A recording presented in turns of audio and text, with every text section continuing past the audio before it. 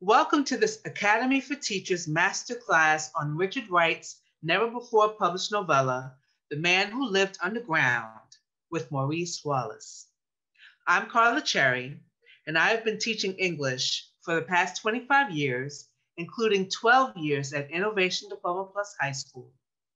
I love what I do because my work develops young people with strong reading and writing skills that inspire a love of literature and learning. I'm a proud fellow of the Academy for Teachers, an organization that offers educators meaningful professional development and allows us to meet other great teachers from diverse schools. We learn more about all sorts of topics from masters in their fields, and I've used what I've learned in my classroom for years afterward. I have the honor of introducing Maurice Wallace. Maurice is Associate Professor of English at Rutgers. His fields of expertise include African American literature and cultural studies, 19th century American literature, the history and representation of American slavery, and gender studies. I have been a fan of Richard Wright since I read Black Boy and Native Son as a teenager.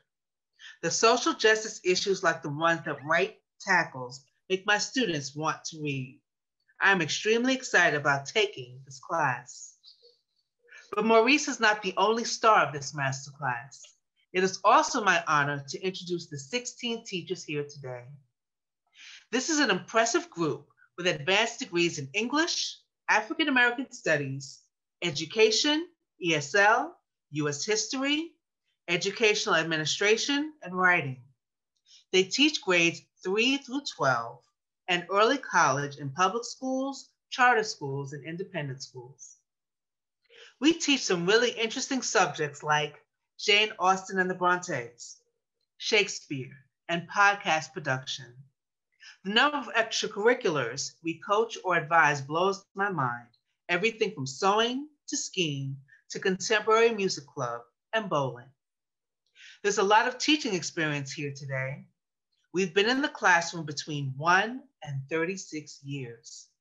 The total number of years we've been teaching is 291. We teach between 20 and 250 kids. The number of children who know our names is 1,665, and that's this year alone. So, your real audience today, Maurice, are those 1,665 kids and the 1,600 students we'll have next year, and the next, and the next, because every teacher here will, in some way, share with them what we learned from you. The ripple effect of a master class is huge. Thank you, Dr. Wallace, for being here. Thanks to my fellow teachers for teaching. And with that, let the master class begin.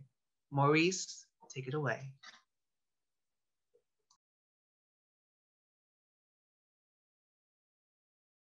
You are muted, Professor Wallace. Thank you so much, Carla, for that amazing introduction. And I have the sense that you too are amazing. I'm really, really pleased to be here.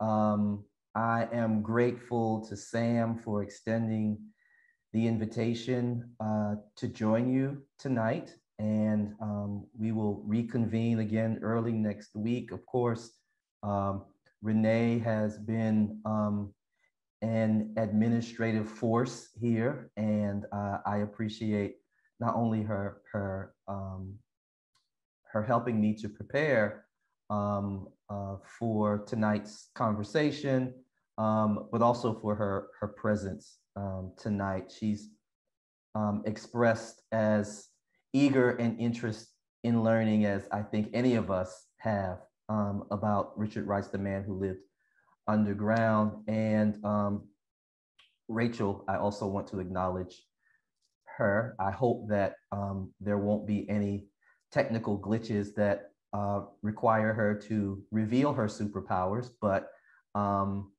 it's reassuring that she is present anyway.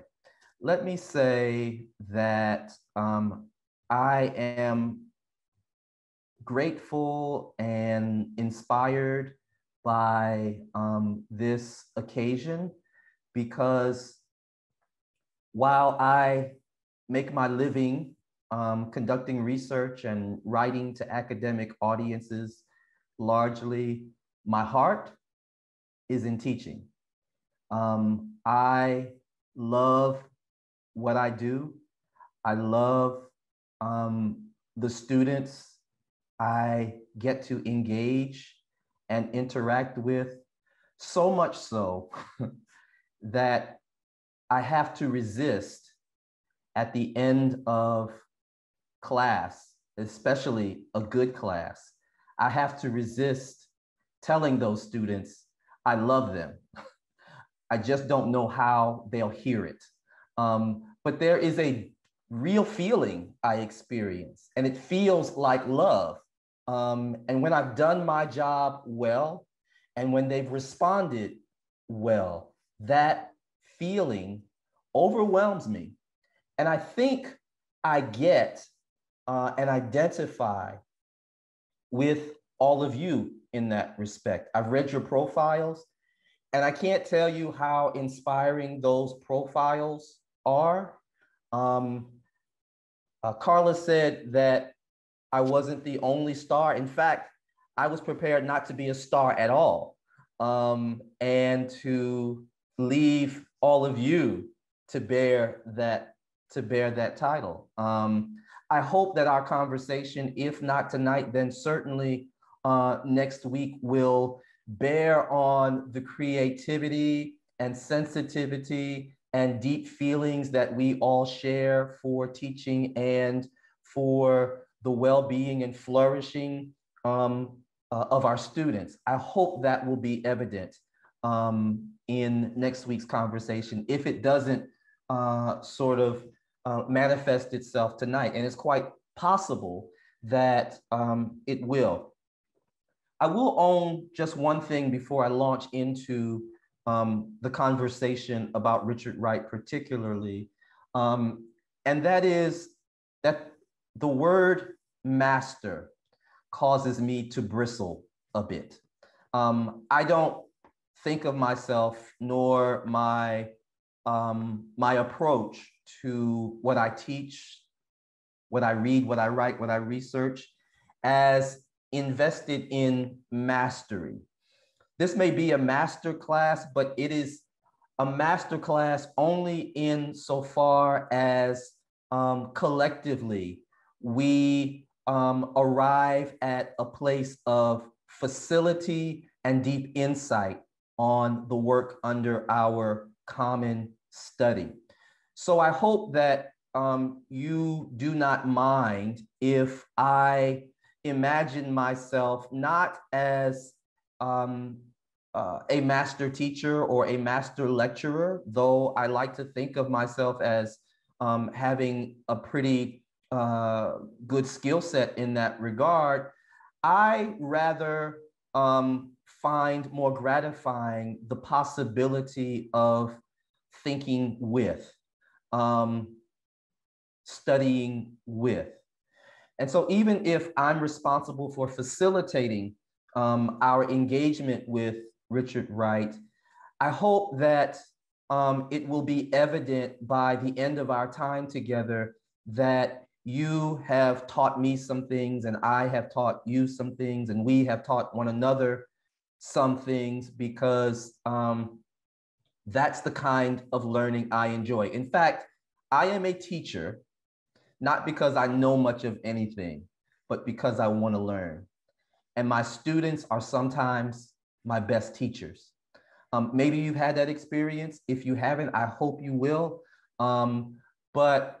But I said that to say analogously that I expect to learn as much as I expect to teach in this context. So again, thank you for having me. And I want to sort of segue now into thinking with you about Richard Wright's The Man Who Lived Underground. And I want to do so by first imagining that our engagement with the man who lived underground is something like an approach to the novel.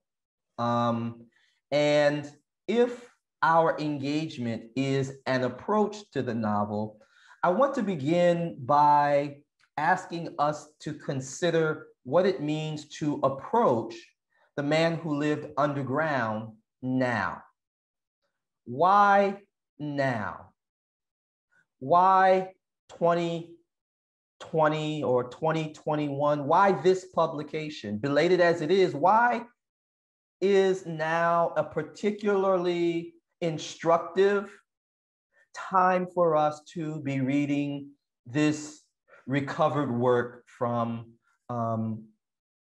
Richard Wright?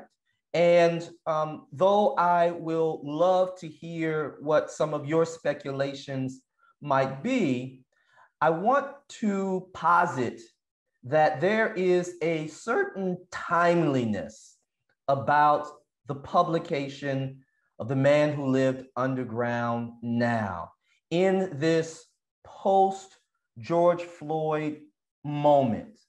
And not least, this timeliness has to do with Richard Wright's engagement here, and at least in two other texts, The Outsiders and The Long Dream. Richard Wright takes up the very explicit subject, or takes up the subject very explicitly, of police brutality.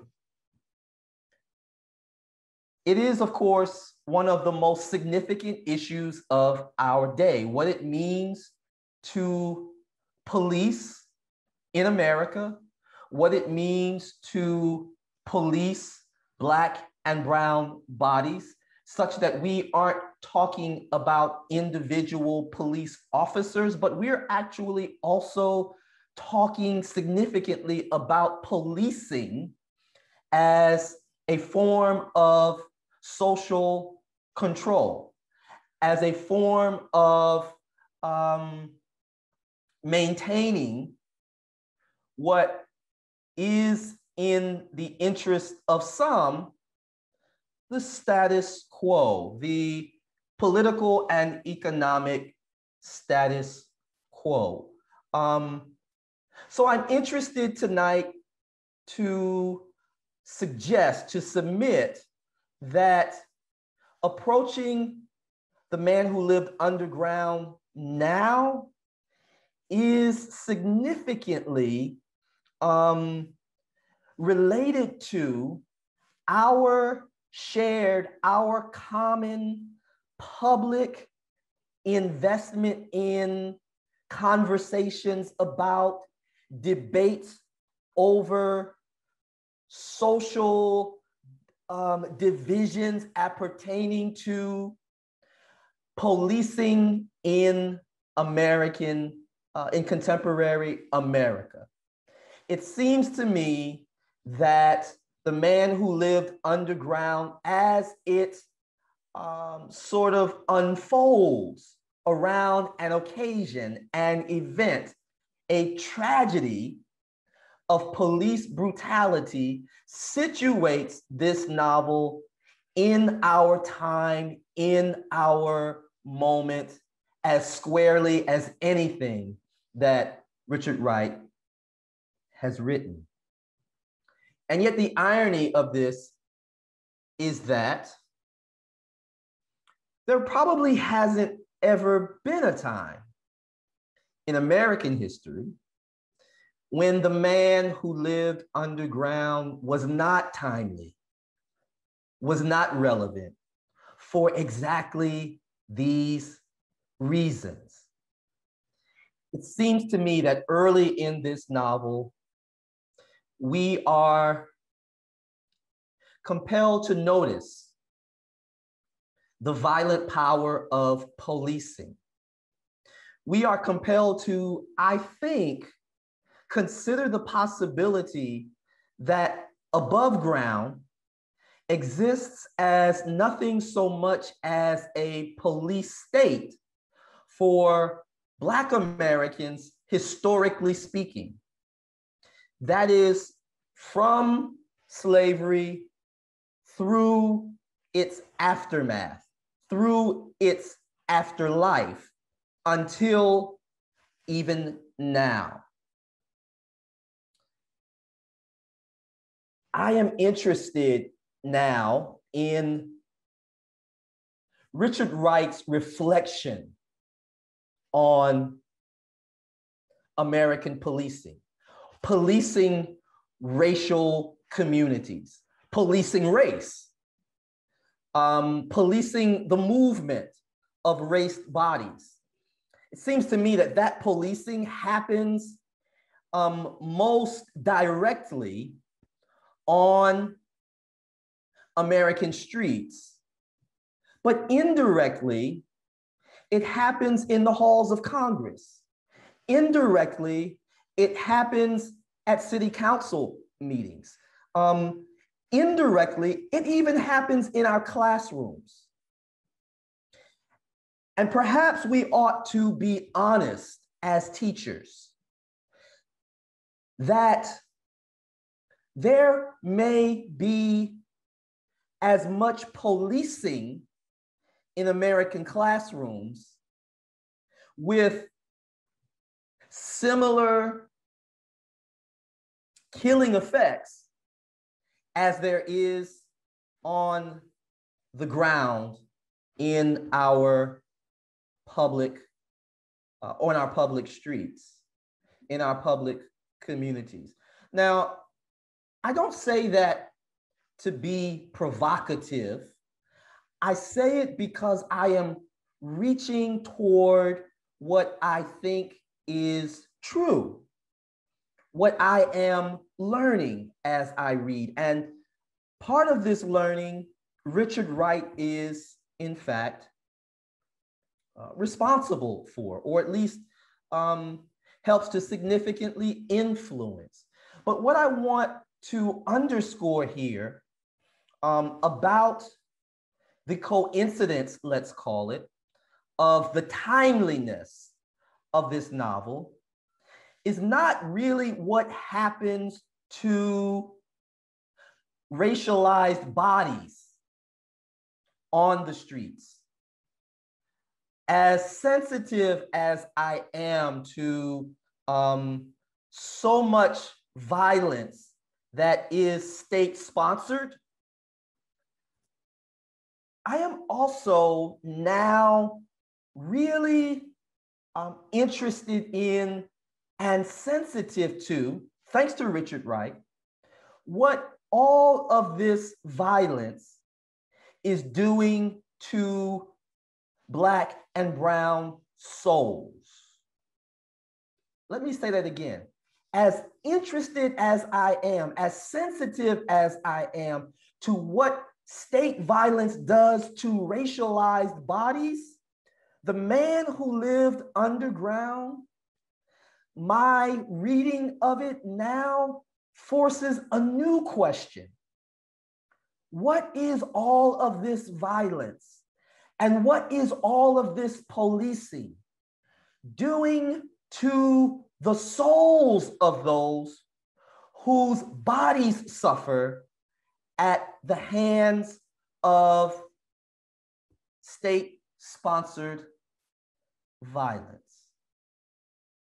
Again, I am far less interested in the motives of particular police officers or particular police departments as I am interested in the policing and structures of policing that perhaps lead inevitably to so much of the outrage and the outrage against the violence that we have seen manifest itself in American cities.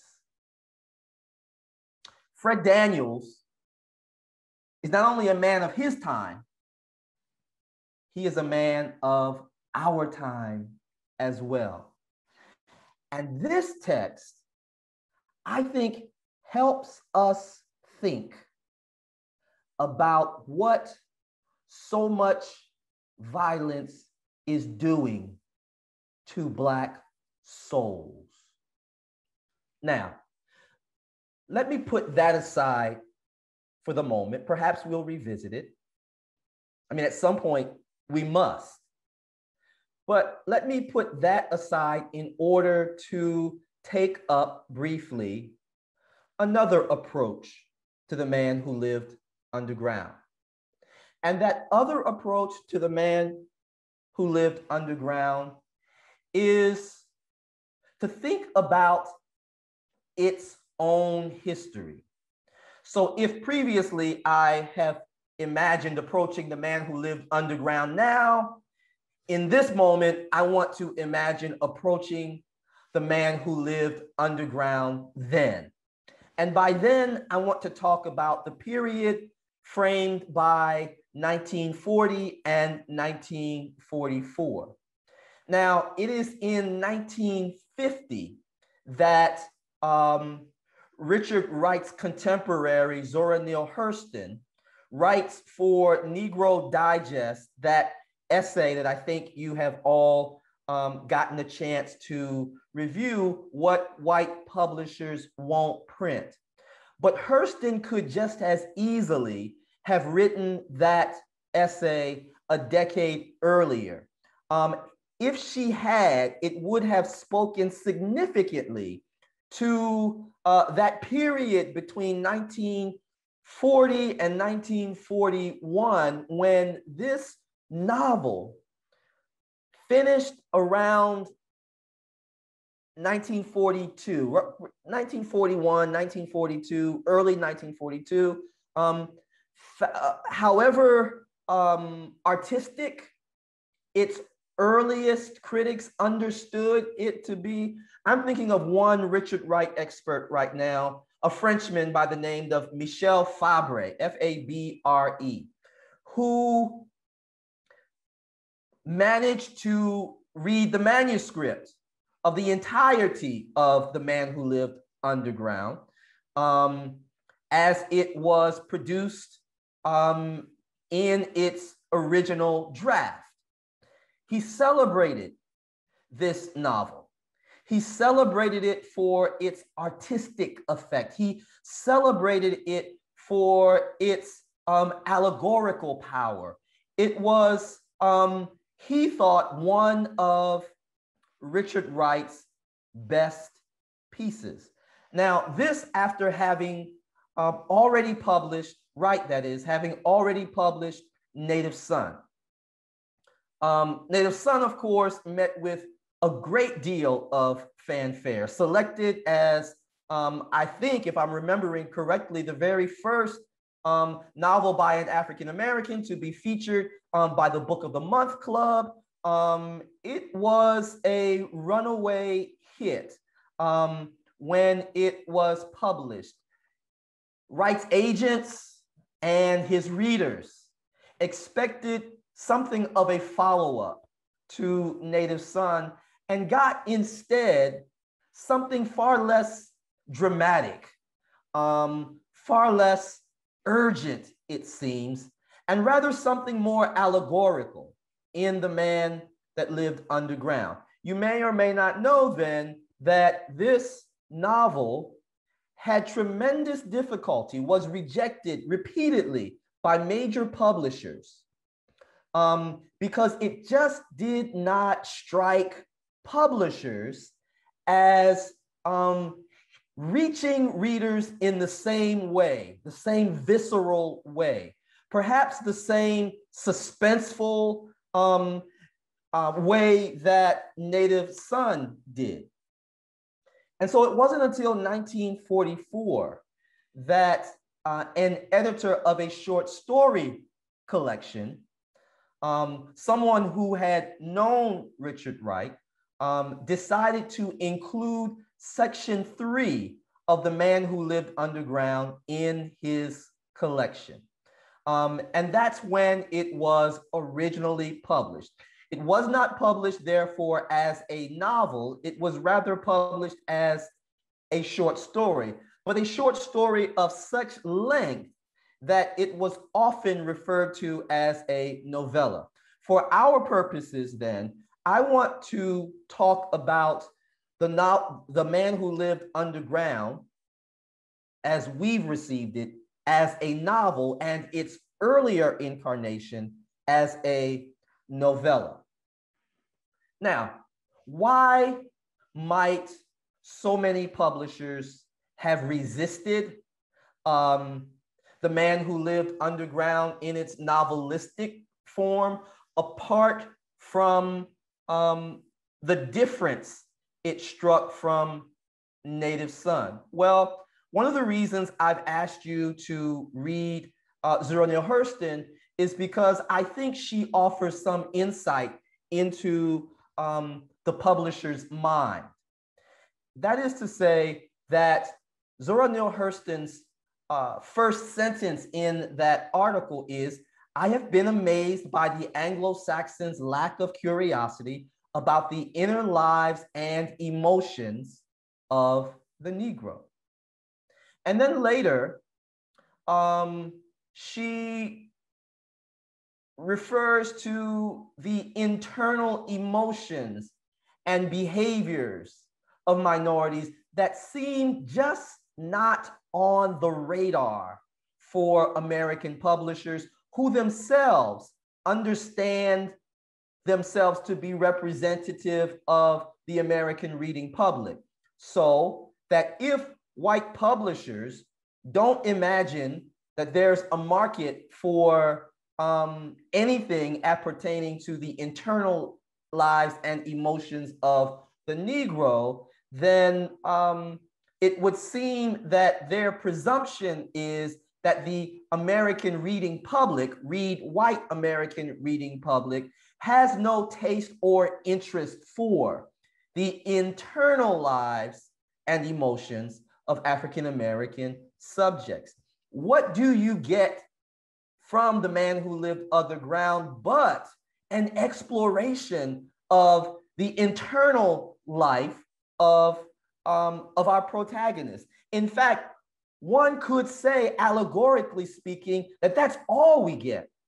If one takes the underground, not for a realist representation, but for a symbolic representation of the private mind of Wright's protagonist. So what white publishers won't publish has a great deal to do, or had a great deal to do in 1950, as it did in 1940, with the audacity, let's say, the presumption of Richard Wright to allow a readership to enter into the mind of a Black American and find him thinking. Find him thinking independent thoughts. Find him thinking thoughts that defy stereotype. Now, we could go on and talk more about Hurston, about the other particular details that seem to seem to have been lost on white publishers. Her concern is not just for the internal thought of the Negro. Her concern is for the obsessiveness of white publishers with Black Americans of the servant class, those who could, if they might imagine, be easily stereotyped, those that white Americans presume to know already. She's also concerned about the absence of what she calls higher emotions and romance in African American, in publishers who publish African American writing. There is no interest or no taste for those things, it seems. Finally, as I said previously, The novel, the draft of the novel gets published as a novella, and it is met with a good critical reception belatedly, which is to say it's mostly overlooked, underappreciated in the 1940s and 1950s. It's only been since the 1960s, 1970s, and 1980s perhaps that the novella gets recovered and is appreciated. Let me sort of read for you just a bit of what one critic has had to say about The Man Who Lived Underground in its short story or novella form. These are words by Carla Capetti, whose article is entitled Black Orpheus, Richard Wright's The Man Who Lived Underground. And she says, The Man Who Lived Underground tells the story of an epic journey that classical and modern European and American writers have told numerous times. A fugitive escapes to the underground sewer of an unnamed city. In the footsteps of Orpheus and Odysseus, Virgil and Dante, Ishmael and Queequeg, Huck and Jim, he begins to explore the underworld, the world of darkness, nature, and death. It is a modern version of the fugitive slave narrative, a literary form whose famous representative, Frederick Douglass, is honored through the initials of Fred Daniels, the novella's African-American protagonist, as he escapes from corrupt history and corrupting society into ostensibly free and liberating nature. Fred Daniels is suddenly transformed from privileged house servant to underground criminal, discoverer, and explorer. Now, one of the things I want to point out about this review of The Man Who Lived Underground is just how wide its associated texts are, which is to say that Professor Capetti sees not only this text as somehow responsive to Odysseus, but it's responsive to Huck Finn. It's responsive to the enormous symbolism of Moby Dick. She could have also added, as we hear in the afterword, she could have added Plato. She could have added the Gospels. She could have added, perhaps, even more obviously, Dostoevsky. She might have even referenced, though it followed it followed The Man Who Lived Underground by almost a decade, Ellison's Invisible Man. There's quite a lot about this novel that is reminiscent of Invisible Man. So much so, in fact, that I began to scratch my head wondering about the association. I know that Richard Wright and Ellison were friendly, but I did not know that, in fact, weren't just friendly. The truth is that Ellison was Wright's best man at his wedding, at his first wedding. So they were quite the comrades, of course. But I didn't appreciate, in literary terms, how close these texts are. And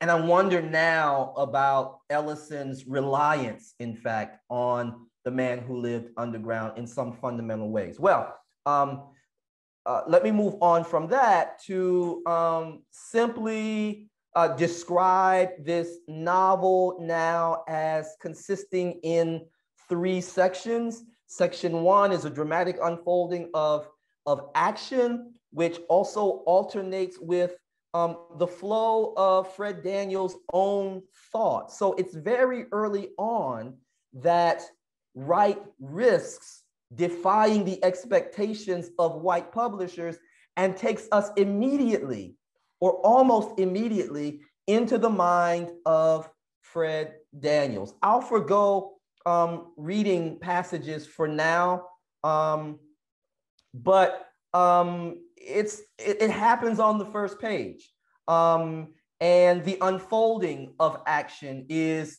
almost immediate, and sudden and abrupt, perhaps as sudden and abrupt as the accusation that is leveled at him. The abruptness of the beginning repeats the abruptness of the charge. Okay, there's section 2 of this novel where he is more formally charged and terrorized, frankly, and then compelled to return to the scene of the crime. In section 3, or just before section 3 begins, Fred Daniels slips underground. I'm interested in these 3 sections because they also repeat the organization of Native Son. Only the 3 sections of The Man Who Lived Underground do not have names associated or titles associated with them as Native Son's Fear, Flight, and Fate do. But one has the sense that that Wright could have easily given these sections titles. I don't know, and I haven't thought or paused long enough to imagine what those titles might be, but it seems to me that one of them, and we'll return to this, one of them must necessarily be guilt. I want to talk about guilt in just a moment, but I want to switch gears in the time that remains toward this third approach to The Man Who Lived Underground.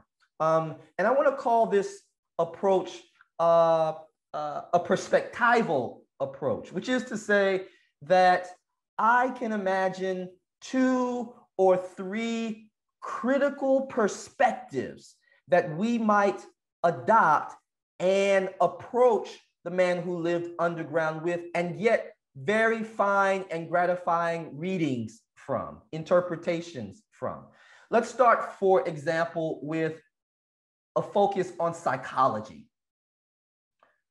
On pages 103 and 104, in the middle of page 103, for example, Wright writes, "He was filled with reflection, experiencing again the high pitch of consciousness, gazing like an invisible man hovering in the space above the life that lived above ground in the darkness of the sun." Now, never mind this allusion to invisible man, but this phrase, high pitch of consciousness. And again, on page 104, we find similar language. Feeling a desire to sleep more than any ambition to explore further the strange reaches of consciousness which had gained such a mysterious hold upon him, he sighed and picked up the box and jar and waited again in the sliding gray water. It's this language of consciousness, desire and consciousness, sleep, desire, and consciousness, which brings to mind nothing so much, and there are any number of other related phrases and turns of phrases that bear on Richard Wright's investments in the psychological. Now, Richard Wright was himself a student of psychoanalysis, had read widely in Freudian psychoanalysis, though he rejected Freud wholesale, or to put it differently, did not consider himself an acolyte of Freud. He was selective about what he thought was valuable in Freud. In any case, he was so deeply invested in psychoanalysis that during his time living in New York, in Harlem in particular, he lent both sort of rhetorical and financial support to the founding of a clinic of psychoanalysis in Harlem. The psychoanalyst himself was named Wortham, W-E-R-T-H-A-M. His first name escapes me, I apologize. But he had strong ties with Richard Wright, and Richard Wright believed in psychoanalytic therapy and wanted to do so in Harlem in particular, perhaps because he had come into some contact with the early ideas maybe of a figure like Frantz Fanon, who around 1950, 1951, 1952 would produce that psychoanalysis of race called Black Skin, White Masks, okay? But perhaps he anticipated Fanon. In fact, Fanon quotes Richard Wright, I'm now remembering, in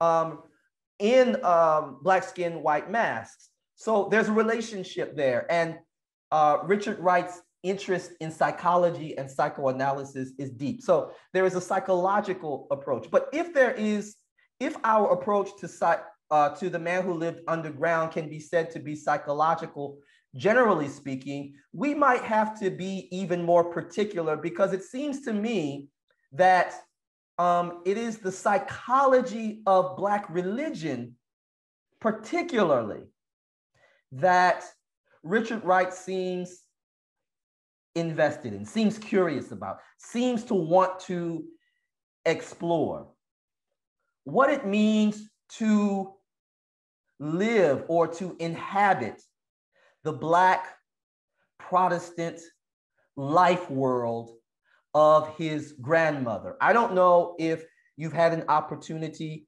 to read that essay, which is also included in this edition of The Man Who Lived Underground, Memories of My Grandmother rather. I recommend it to you.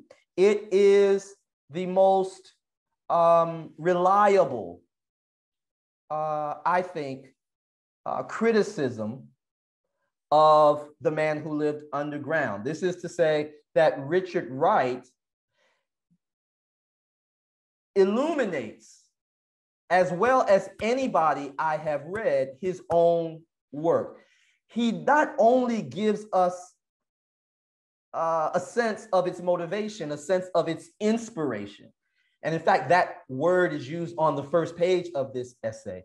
But he goes so far as to provide us his own interpretation of his own work, which is not a reductive interpretation. It isn't that he offers up his interpretation as the only available interpretation, but one such interpretation. And for the remainder of my time, which I think is about 15 minutes or so, I want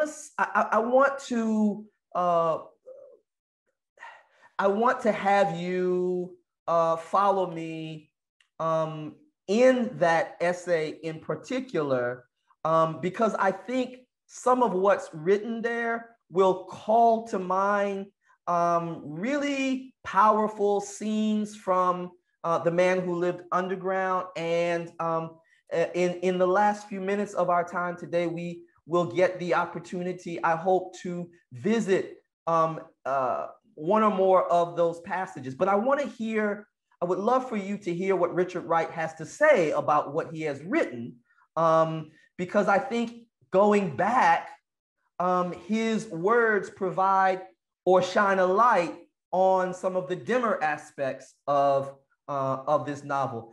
And I have to say that The Man Who Lived Underground, the novella, was far dimmer reading experience than the novel, because the novel fills in the gaps of sections 1 and section 2. They represent gaps that are filled for those who only had the opportunity to read section 3 when it was published as a short story / novella. I want to call your attention to that essay of his then, which appears on page 163. I have never written anything in my life that stemmed more from sheer inspiration, or executed any piece of writing in a deeper feeling of imaginative freedom, or expressed myself in a way that flowed more naturally from my own personal background, reading experience, and feelings than the man who lived underground. And if you'll skip a sentence, he goes on to say, in all of my other attempts at writing, I felt that I was reacting in terms of many partial, limited, and incomplete concepts. But here in this book, there is only one, expressed in many terms and seen from many points of view, but still one, far-reaching, complex, ruling idea feeling hovering in the background like the rhythmic beat of the bass in a jazz song, fusing and lending unity and meaning to the images and symbols and movements within the story. And then he goes on to say in the next paragraph that one idea, that one concept is to try to understand what he refers to as the ardent and volatile religious disposition of my grandmother. Now, if you read Black Boy, you will remember that his grandmother was a fervent Seventh-day Adventist, and someone who Richard Wright never quite understood, or someone whose fervency he never quite understood. And my sense is that his interest in his grandmother's religious disposition isn't just about his grandmother. It is about what I refer to as the Protestant life world of Black Americans, this religiosity of Black Americans that is deeply felt, so deeply felt that the image of its sounds and traditions doesn't soon leave him. It shows up early in Fred Daniels' experience in the underground. In fact, one could say that the underground is significantly constituted by these Black religious feelings, these Black religious rituals, these Black religious sounds, this Black religious language that was so much a part of his grandmother's life and experience. Now, one of the things that connects Black religion and psychology, and I think is the spine, the thematic spine of this work, is the subject, perhaps the psychology, perhaps also then the theology of guilt. Guilt. If there is one thing I want to talk about, to teach and learn as we discuss this novel, it is guilt. It is Fred Daniels, rather, ambivalence, his not altogether clear understanding of, but unavoidable confrontation with guilt. In this novel, there is guilt is conveyed as a criminal idea, but I think it is also conveyed as a religious idea. So much so that those two ideas go together, crime and religion.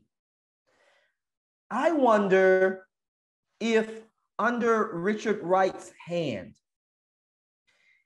guilt as a concept is not only the thing that religion purports to rescue its subscribers from, but is also in some ways the author of. Let me see if I can repeat that in other terms. Does religion, and this is a question, not in any way an expression of personal disbelief of any sort. It is an intellectual or philosophical question. Does religion rescue its adherents from guilt, or does religion in fact generate the guilt from which it purports to rescue its adherents? In other words, before we think of guilt as a criminological idea in The Man Who Lived Underground, maybe the roots of it lie in something quasi-religious / ideological / philosophical. I think this novel is about guilt. Again, because I recognize that time is limited, I'm only going to refer to just a couple of passages, but there are many that I could call your attention to. I am struck reading this novel by the regular refrain. I ain't done nothing, but I ain't done nothing. Sir, I haven't done anything. Page 12. I ain't done nothing, he said, looking from face to face. Page 14. Mister, I tell you, I ain't done nothing, he cried, his mouth twisted, tears streaming down his black, wet cheeks. In the middle of page 15, they made him feel somehow guilty. Page 16 at the top, Mister, I ain't done nothing to nobody. Hours later, in the temporality of the novel, he was condemned, lost, inescapably guilty of some nameless deed. This page 36. I swear before God, I ain't done nothing. Again, page 36. This guilt is not only written, it seems everywhere felt. And I think there's something to be said for his reaction upon entering the sewer to the hearing or the overhearing of the religious ceremony going on above ground. He enters into the basement and overhears a religious ceremony taking place. And if I can locate that passage, I'll read some portion of it quickly. Page 61 is where that passage appears. Using the pole as a makeshift ladder, he slid down along until his feet touched the ground, and he stood apprehensively in darkness. The air smelled fresh, and he could still hear faint sounds. He poked about cautiously, his hands before him, his ears still catching sounds, his fingertips searching space for solid surfaces. Suddenly, he felt a brick wall. He followed it, and the strange sounds, which he had ignored for a little while, became louder. Again, he stopped and strained his ears. What was that? The vast overhanging silence made what little sound that did trickle through seem odd beyond description, yet those strange sounds were somehow very familiar to him. That was it. Strange, but familiar. And we could go on and read the remainder of that scene, but before long, on page 63, Wright writes this: he felt that these people should stand silent. No, I'm a little bit too far ahead of myself. If I go a little bit further to the top of the page 63, he says, don't do this to yourselves. His emotions subsided and he came to himself. What was he saying? A sense of the life he had left above ground crushed him with a sense of guilt. Would not God strike him dead for having such thoughts? As he lay upon the bed of pipes, he knew this. His life had somehow snapped in two. But how? When he had sung and prayed with his brothers and sisters in church, he had always felt what they felt. But here in the underground, distantly sundered from them, he saw a defenseless nakedness in their lives that made him disown them. A physical distance had come between them and had conferred upon him a terrifying knowledge. He felt that these people should stand silent, unrepentant, with simple manly pride and yield no quarter in whimpering. He wanted them to assume a heroic attitude, even though he himself had run away from his tormentors, even though he had begged his accusers to believe in his innocence. And this is where I want to pause and suggest that there is a kinship, a relationship between his own feeling of guilt, his own insistence upon his innocence, and the religiosity of those he observes and is suddenly separated from, whom he now sees differently from below. It is, I think, a certain feeling that they, as he has, have internalized guilt, and that their religious expression is their own managing of a deep-seated guilt that is difficult, impossible, perhaps, to get rid of.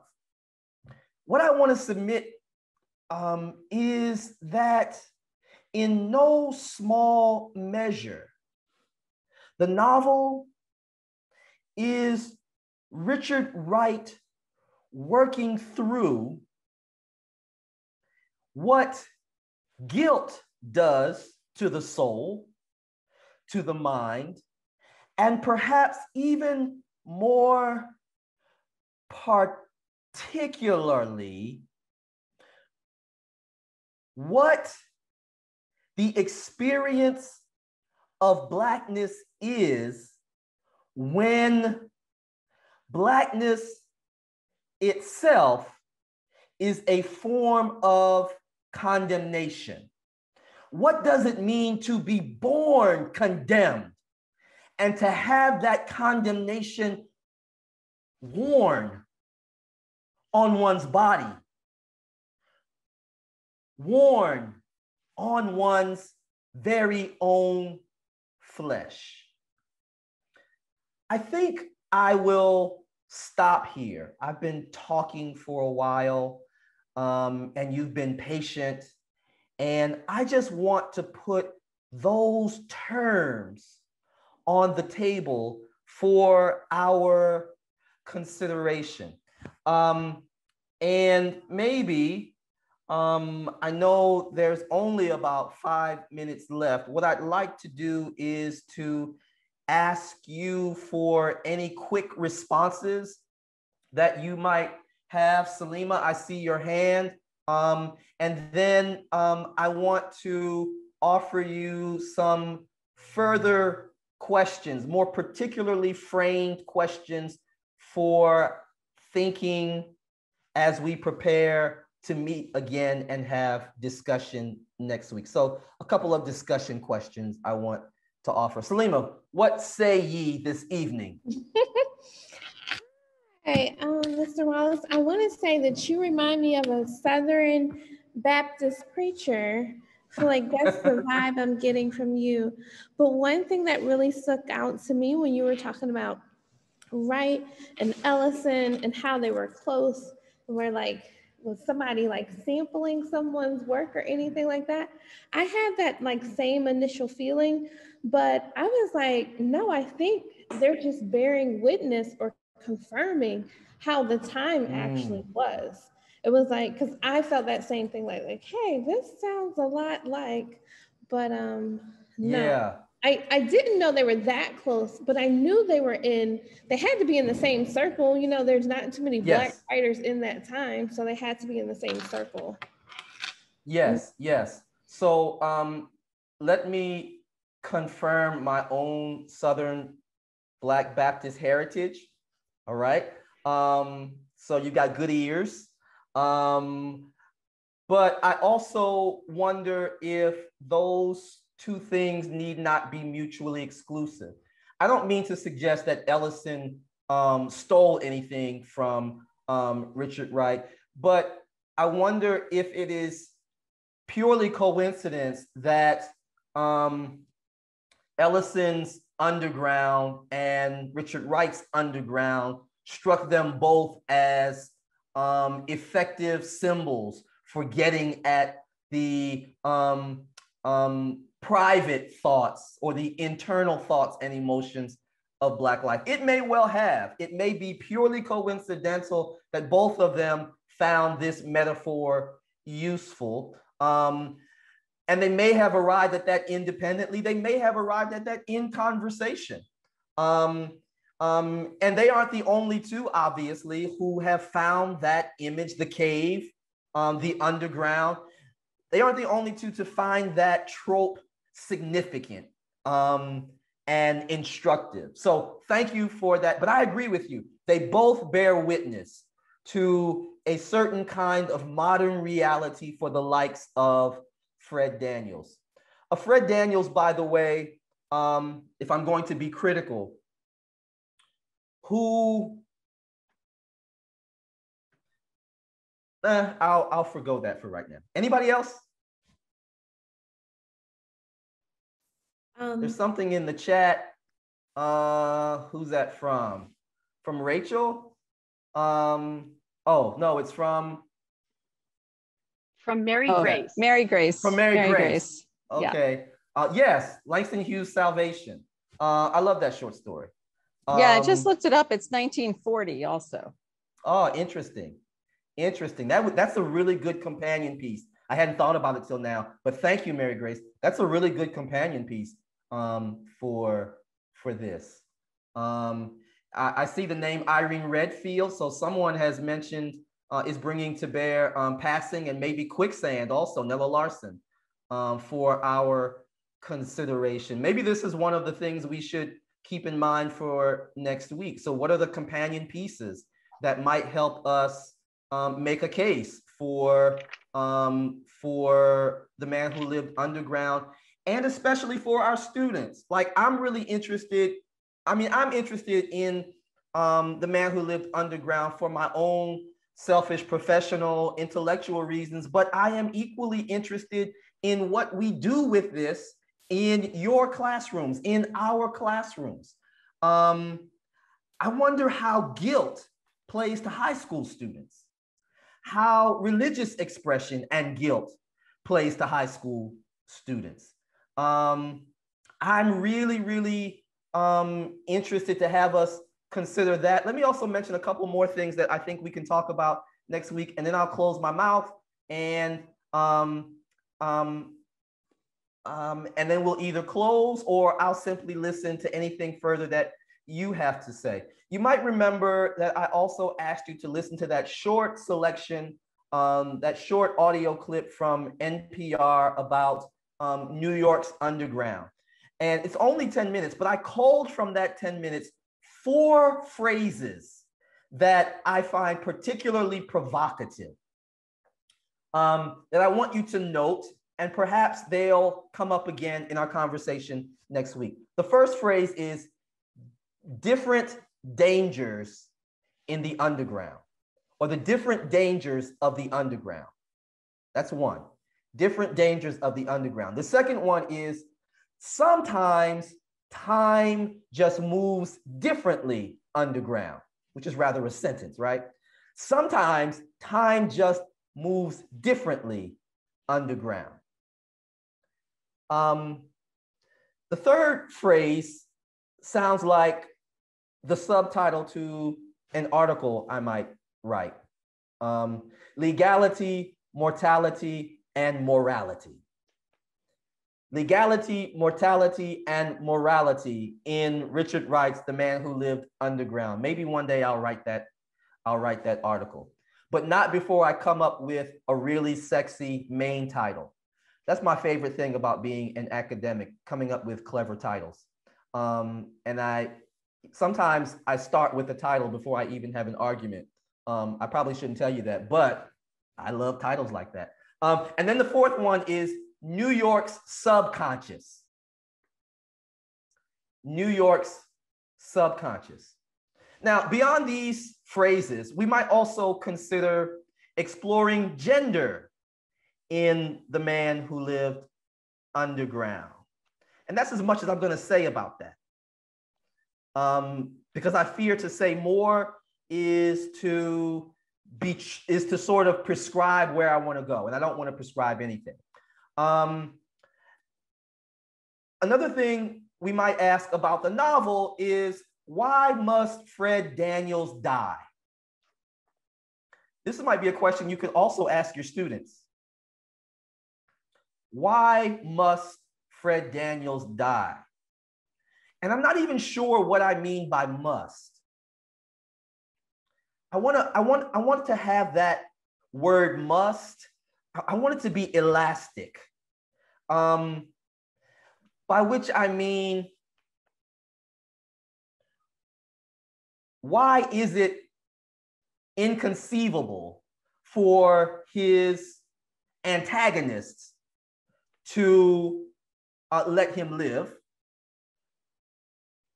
Or why is it that Richard Wright, as the author, must end this novel as he does with Fred Daniels' death?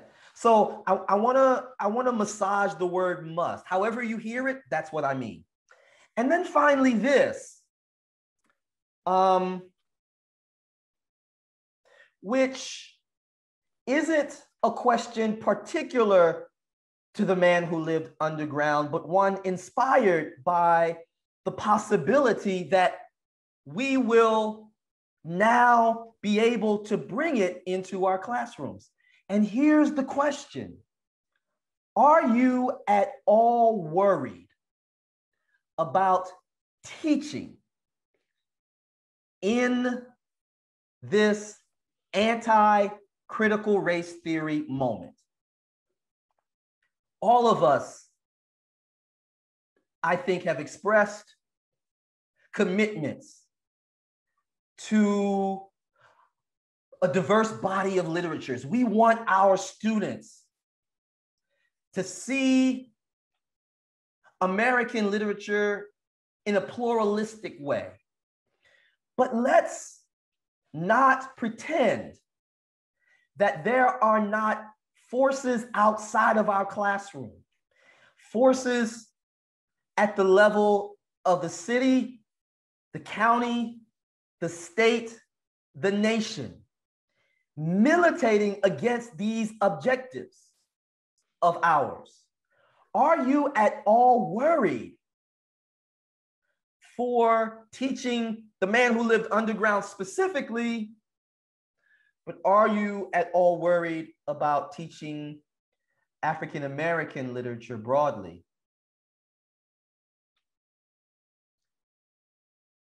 To your students, come fall and thereafter.